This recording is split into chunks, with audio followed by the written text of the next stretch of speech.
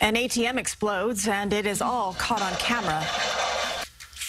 That explosion happened at a beer distributor in Philadelphia. When police checked surveillance footage, they saw a man and woman placing an explosive device inside the machine and then light the fuse. People who live nearby say they thought that they were in a war zone. I was outside on my block smoking a cigarette, and I just heard a big boom, and I almost like fell off my seat. Police say the thieves got away empty-handed. The explosive wasn't able to penetrate the safe within the ATM.